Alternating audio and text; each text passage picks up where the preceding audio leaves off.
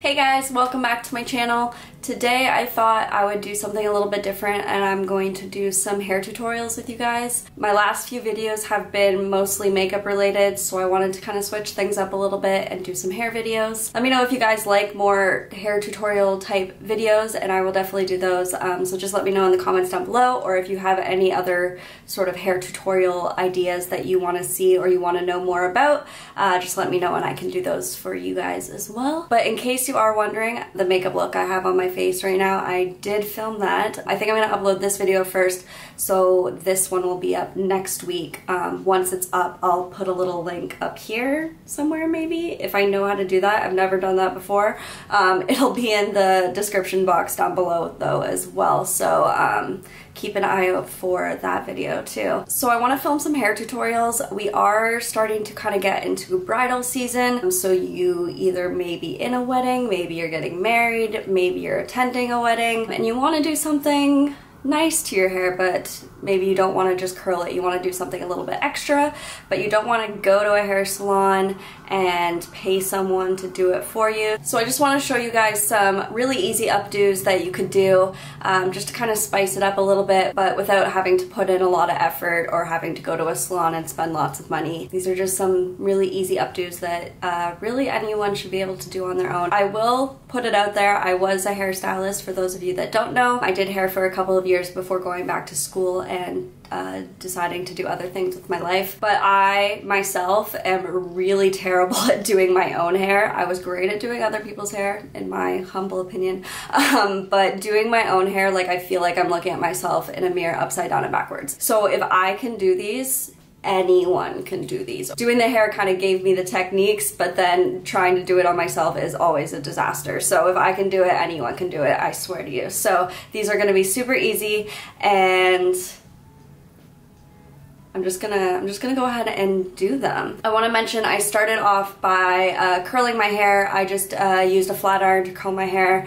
I also have a video of kind of a tutorial of how to do that, so if you're a little bit confused on how to curl your hair with a flat iron, I will again link that up above if I can figure that out. If not, there will be a link in the description down below, so you can watch that video first and then come back here and do this. You don't have to use a flat iron to curl your hair, you could use a curling iron if you prefer that, and then just put in a nice stronghold hairspray before kind of brushing through the curls with your fingers, and that's kind of how I got this starting look here. So I'm gonna go into the first hairstyle that we're gonna do. So the first thing I'm going to do is I'm going to take a section at the top of my head and I'm going to back comb this section. So I'm taking just a section in the crown area, and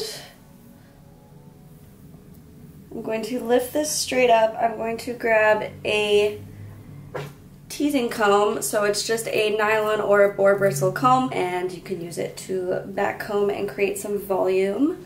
My cat is in my way. So you're just going to hold the hair straight up, and then you're going to take the comb and you're going to brush downwards towards the scalp. And I like to start at the bottom first and then work my way up.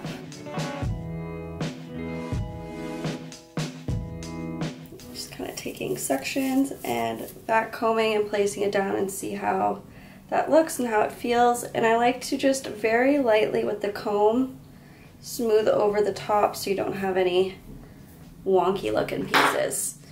Then the next thing I'm going to do is I'm going to take what's called a radial section. So you want to take a section from the top of your head and you want to part your hair down to just behind your ear. And we're gonna just be working with this front section here. So you're gonna do that on both sides of your head. So the hair in the back, I'm just gonna kind of twist to keep it out of my way for right now. And then in this front section here, we're gonna do the same thing on both sides, but I'm just going to split this section in half, roughly, about, and I'm just going to twist these sections together, so just wrapping one piece over top of the other. That's a cat. I'm gonna move you. Can you move? Can you come down here? please. And then I'm just gonna twist it about halfway to the bottom. It's okay if there's some pieces kind of sticking out, because what I'm gonna do is I'm gonna kind of just separate and make these pieces a little messier and looser. So you can do that by kind of grabbing the hair and shaking it out. You can kind of just pull at some pieces. And then what I'm going to do is I'm going to bring this around to the back of my head. I'm going to turn around so you can see this part. Like so. And then what I'm going to do is I'm just grabbing one of my bobby pins here. And I'm just going to pin this into place. I like to kind of stick the bobby pin in and then kind of flip it around and push it downwards. And then we're just going to do the same thing on the other side. So again, just separating that front section in half, twisting the hair, loosening the pieces. And then we're going to bring that piece back and bobby pin that piece. So again, I'm just kind of pushing it up and then pushing it down. And then for some of these shorter end pieces, what I'm going to do is I'm just going to kind of wrap them underneath and kind of tuck them in, and then I'm going to pin them into place as well.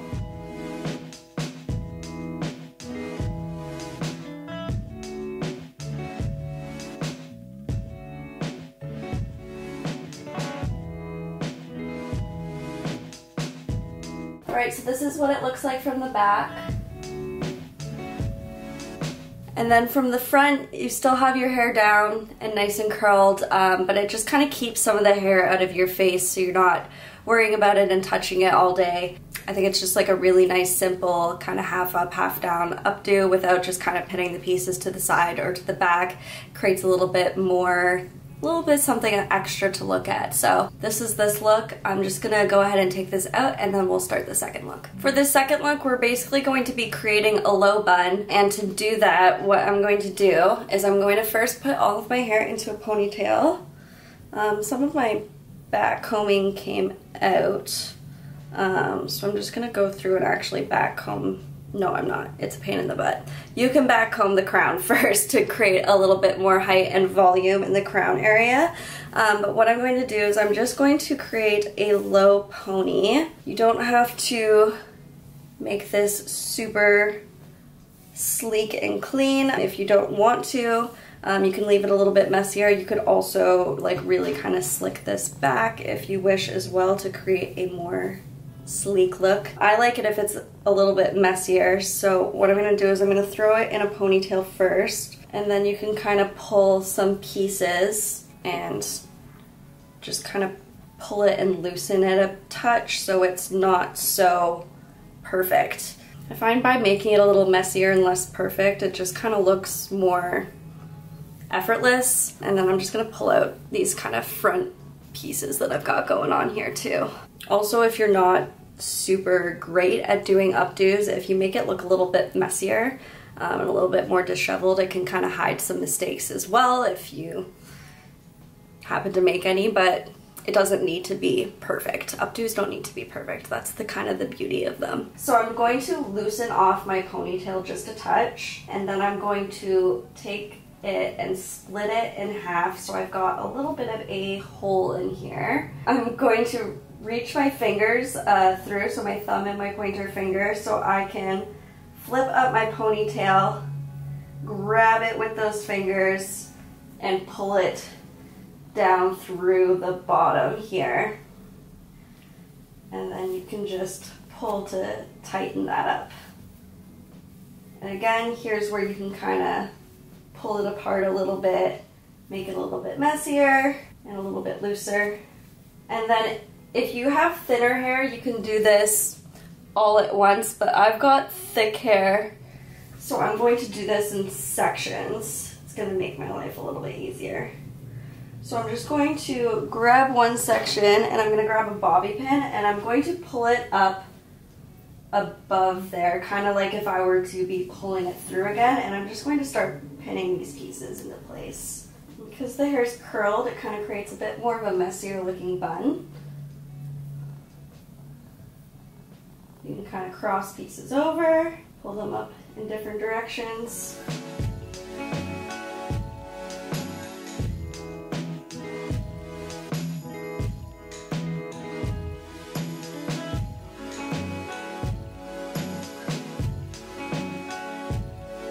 It's important to try and to look at it in a mirror as well. So you want to make sure it's balanced. When I looked at it in the mirror just now, I could see that this piece down here is kind of hanging down a little bit lower than the other side. So to balance that out, I'm just going to kind of grab a pin here and I'm just going to kind of pin this up a little bit more.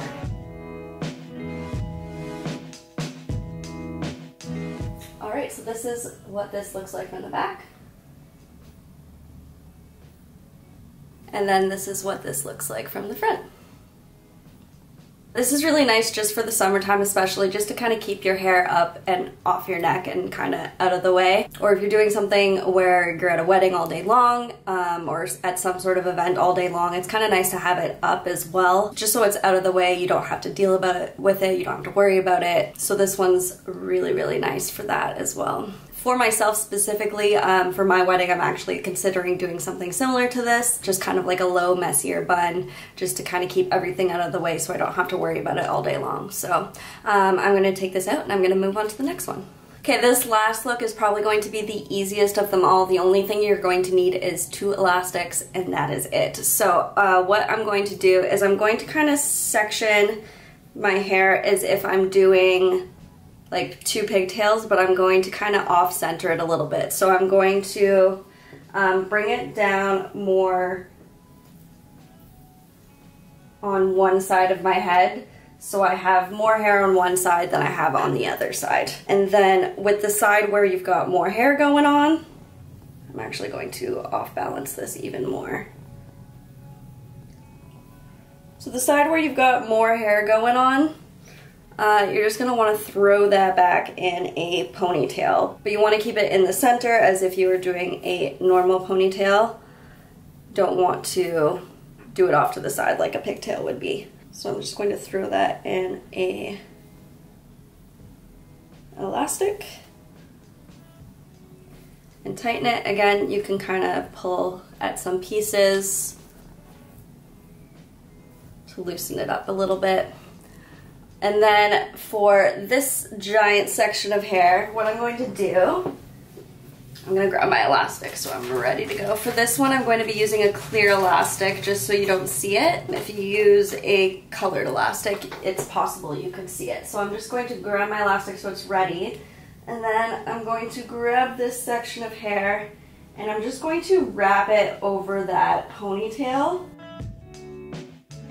and underneath, so you're hiding that elastic from the other ponytail. You're not going to bring it all the way and wrap it all the way around. This is where I'm just going to put in that clear elastic. So it's probably a little small and it's possible it could break, so pick one that's going to be a good size. And then I'm just going to have a look at it from the front here just to make sure it looks equal in terms of how loose it is, because this piece that's coming around is going to be a little bit looser than this side will be. So I'm just going to pull down this side a little bit. Again, I'm going to have a look at it from the back. I'm just pulling down some of these pieces here just to help hide that elastic a little bit more. Alright, and this is what this looks like from the back. Hi, Oliver, sweet boy. Oh, big stretch for a big boy. And then this is it from the front. You can kind of pull the ponytail up to the front if you wish, have it kind of hanging over your shoulder.